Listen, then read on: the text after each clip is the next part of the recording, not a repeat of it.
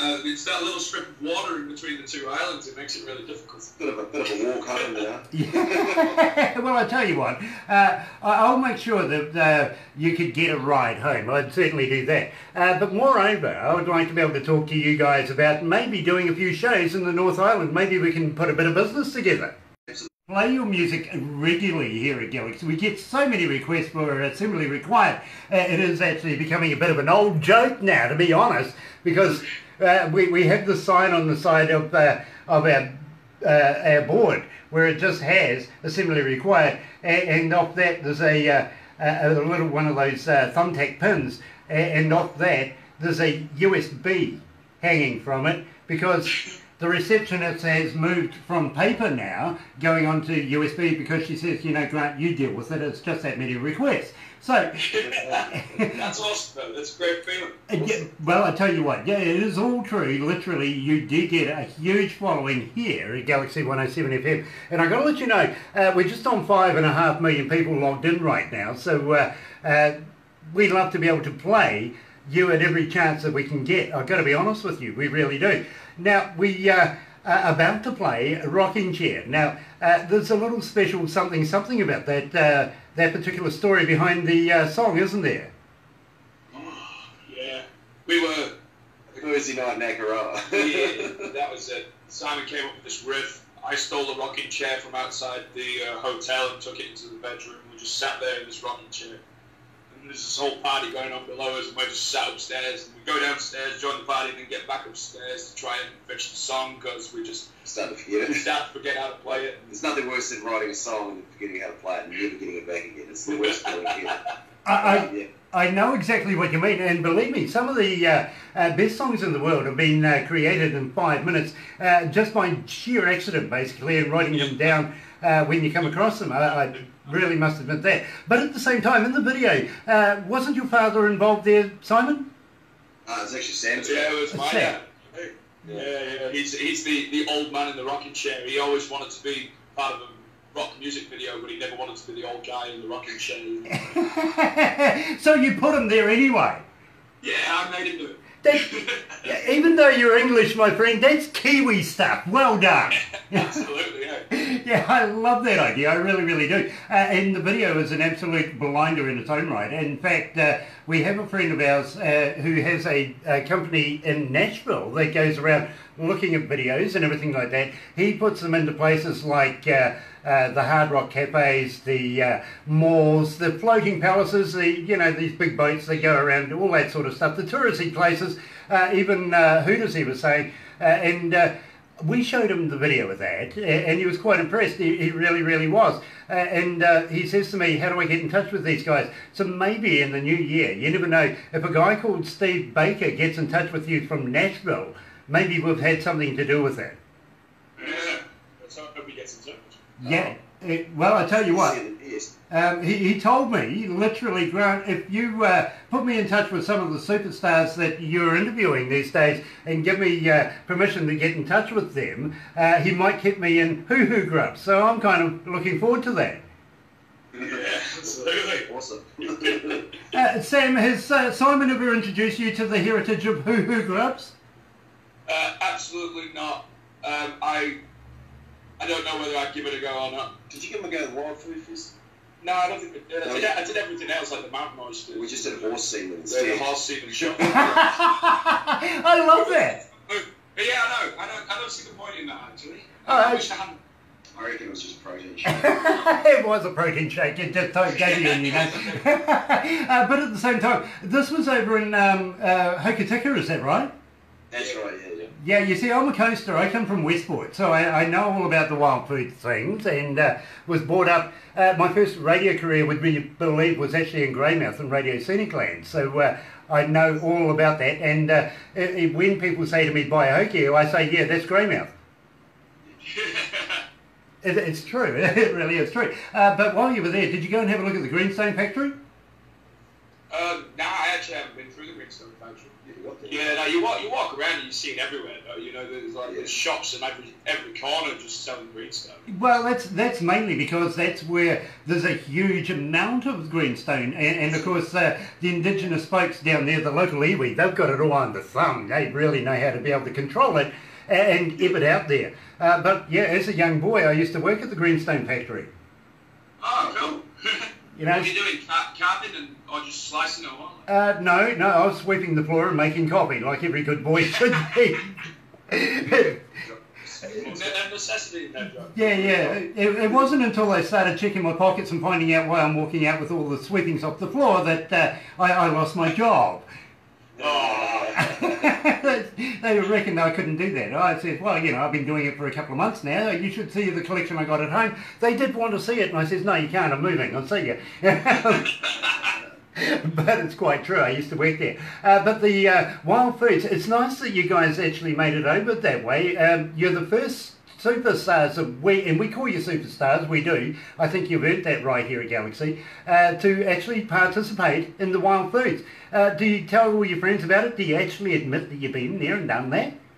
She's done it a few times. Yeah, I've done it once or twice now. It's a good laugh, you know, good music, good environment. People dress up, have a good time, Yeah. and I mean the West Coast is a beautiful place, you know. It's good to be over there, so. It really is, and believe me, I speak to so many people around the world that can't wait to get to New Zealand because we have this clean green image around the world, if you know what I mean, and the West Coast is exceptional. I mean, look at the Marlborough Sound. Yeah, oh, definitely, yeah. No, that's another cool spot, and they're all, you know, within a couple of hours drive from each other too, so you don't have to travel too far to see it all. Exactly, you guys just need to get over the hill, really, don't you? Yeah, That's all it is. Yeah. And that's scenic drive too. Yeah. It's a 6-pack and half a packet of cigarettes. Yeah. If we smoked, so it's 12 pack and no cigarettes. Oh, there. I'll compromise on that one, absolutely. Only because I do smoke, I will admit that. But now that we've discussed Assembly Required's rocking chair, I think we should play it. What do you guys feel? Give it a spin. Do it. Absolutely, let's do it. 5.5 million people can't be wrong. Here is Assembly Required. Rocking chair.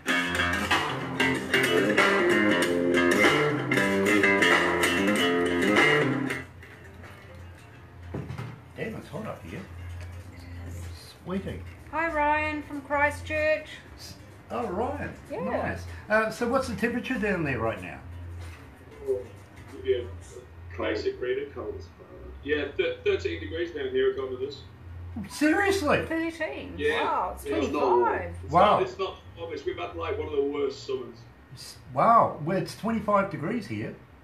Looking for some, mate. Well, yeah, we're in a basin though, if you know what I mean, with no wind, and once the heat comes in, it don't leave too fast. It really don't.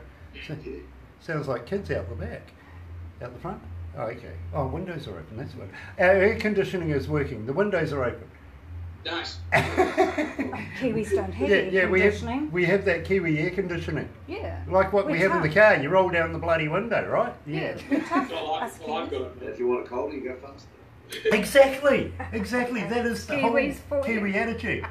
Believe me, I was talking to an American about the same sort of thing. He goes, "You roll down the window? Is it safe?" Yes, that's true, Yeah, that is. it's reasonable. So. One of the funniest things was we had a band come out of LA, come here to town, and the first question they said is it okay to get out of the car to pump your gas? What? Seriously? Yeah, Oh, they do. It's like, what's the world coming to if you can't get out of your car to pump your own gas? yeah, they were freaking out because normally where they go, people come out, pump your gas for you. Mm. You know what I mean? And they get out of the car and walk straight to the shop. They have nothing to do with it. But apparently, at the same time, there's people that go around and rob you while you're doing that walk from the car to the shop. Here's hoping it never gets like that in New Zealand today. Nuts, absolutely nuts. And primarily, the guy was saying it's mostly drug users that want cocaine and heroin and stuff like that. They'll stop at no ends to try and find some money to feed their addictions. You know what I mean? So, but I freaked out. I said, "Bro, you just get out of the car, you go and pump your gas, have a good time doing it. You know, go and pay the guy." And he says, "Is it safe?" People do that, leave the cars unlocked, go and pay, and then just jump straight back in the cars and drive off, don't they? Yeah, yeah, exactly. You know, and sometimes you might actually find that they turn the car off as well. Yeah. Hold on, guys. Let's go back to the desk.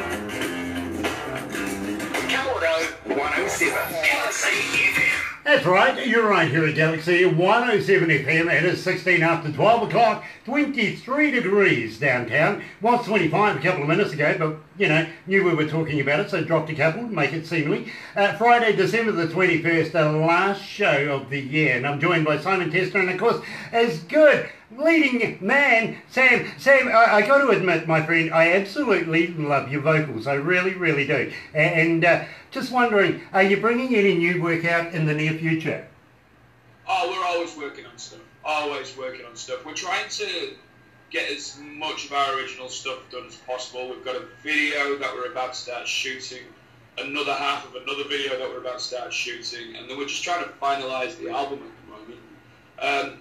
Finish up a few, there's about probably 3 tracks that need recording, and then from there we should be pretty much good to drop that at some stage. There will be a couple of singles coming out before the album's done though. The latest one's ready for mastering now as we speak, so we just got to really get a music video shot for that, and then that should be out early New Year. So who are you getting to master your work? Pardon? Who are you getting to master your work? Not 100% sure yet. Any recommendations? Yeah, I do actually. I got a guy who used to master Queen and The Who, Guess Who, and a number of other. He's in England. I can actually get Barbara to pass you all the information on to you because, believe me, wonderful guy. He really, really is. I will have a talk to you about that though, because we want to bypass somebody on the process of getting you to get that. And believe me, that guy, he puts his name all over it and does absolutely nothing. So we'll bypass that and get you straight to the guy. Wow, hold on. Excuse me. Come on in. Come on in. Come on in. Come on in. Marcella. Hello. Marcella, darling. Marcella. Nice to meet you, Marcella. Hello. Nice to meet you. I'm just talking to a band in Christchurch at the moment. So, sorry about that, guys. Literally had a competition winner. That's right? Yes? The daughter, the mother. Right, a competition, picking up the prize. So, you know, we don't actually get to see too many people who actually do win competitions with us. Normally we pop it into the courier and away it goes, and we'll never get to see who they are. Nice to actually have a fresh face here in the studio. Nice to meet you, Marcella. You too. Enjoy your Christmas, won't you? Oh, definitely. And yourself. I certainly will. So sorry about that, guys, but yeah, it's quite special when somebody drops on up here and says that they're picking up a prize. I like to know that personally people actually do receive them. You know what I mean? Absolutely. Now, next year with the release of all your new work, how would you like to keep us in mind? We'd love to be able to do a release for you. Yeah, definitely. Yeah, excellent. More than happy to sync up with you guys on release date and maybe even come on and have a talk about it or something. Would love that, guys. Really, really would. I would love to be able to do an interview more in depth about the whole album, if you know what I mean, and play each individual track, everything like that. At the same time, if you want to send us a few of your CDs, we would love to be able to give them away. As you can see, we got winners that come and pick them up. Absolutely.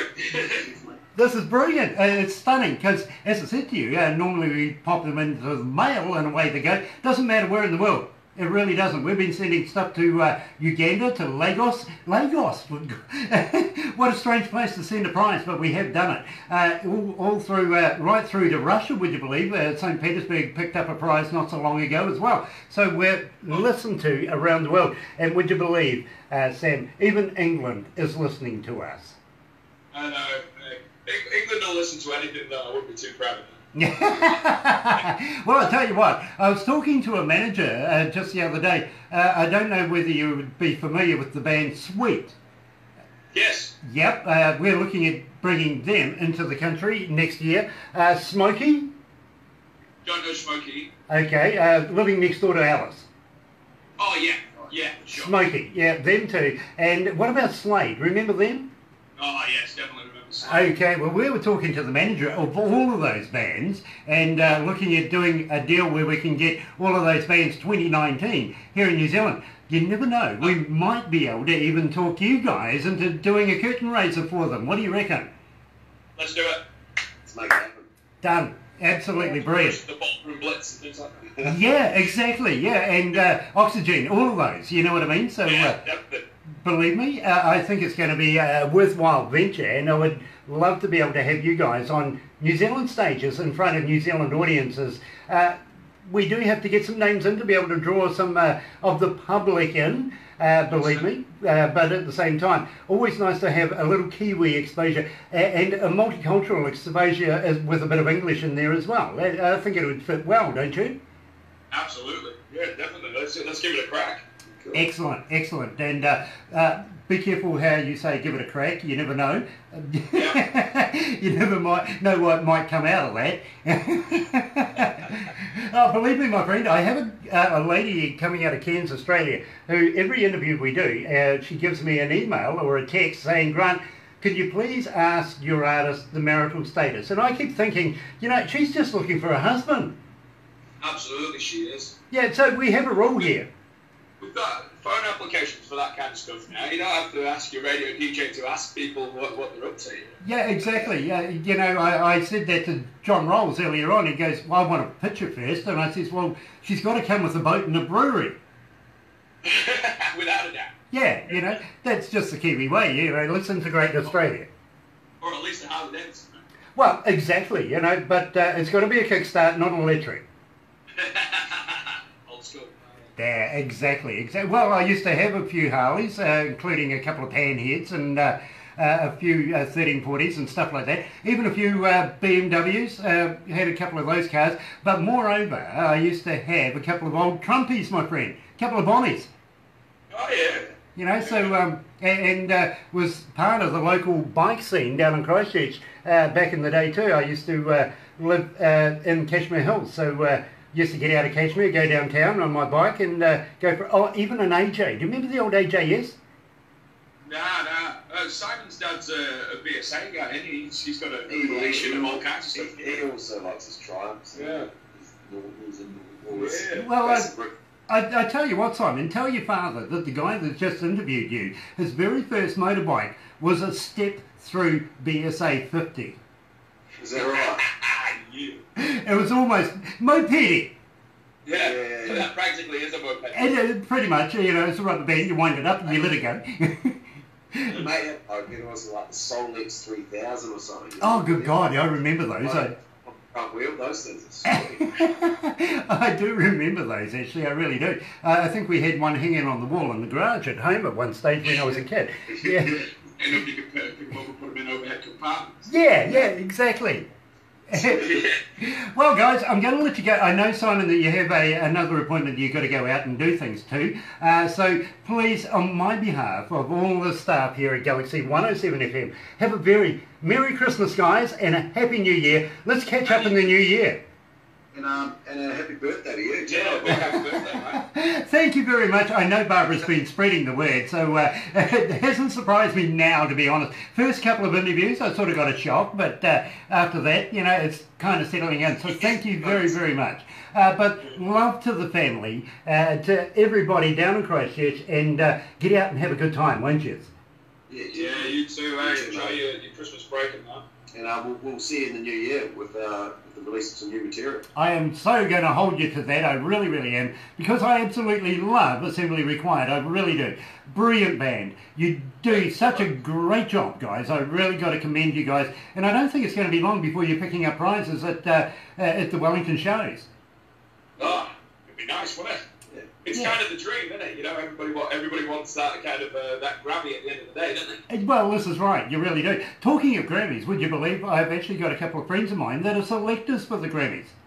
Ooh.